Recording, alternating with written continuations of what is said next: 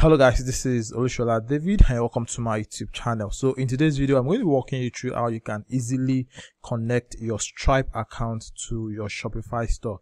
So for example, you've set up your Shopify store, you've launched your product and you want to be able to receive payment from your customer. And one of the best way to receive payment from your customer is by using the Stripe payment gateway.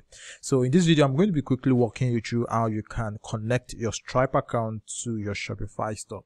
So what you want to do is log into your Shopify store, and once you are logged in, what you want to do is you want to scroll down to the left hand side here, then click on settings. So once you click on settings, you're going to see the interface here, then scroll down, then click on payments. So once you click on payments, you're going to see the option of payment provider, supported payment gateway, and add payment method. So click on the first one, which is payment provider. So click on choose a provider. So from here, you want to search for Stripe. So I'm quickly going to search for Stripe here. So this is Stripe. So I'm going to click on Stripe. So what you want to do here is enter your Stripe email address so you can easily integrate it to your Shopify store.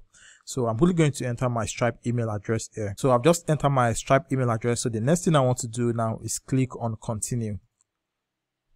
So here it's going to ask you to enter your Stripe password. Now this is not your Shopify password, but the password to your Stripe account. So I'm quickly going to enter my password here. Then after that, I'm going to click on login.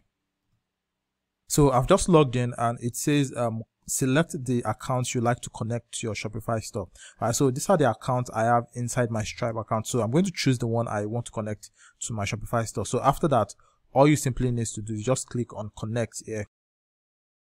All right, so as you can see, I've just connected my Stripe account to my Shopify store, and now I can easily receive payment from my customer using the Stripe payment method.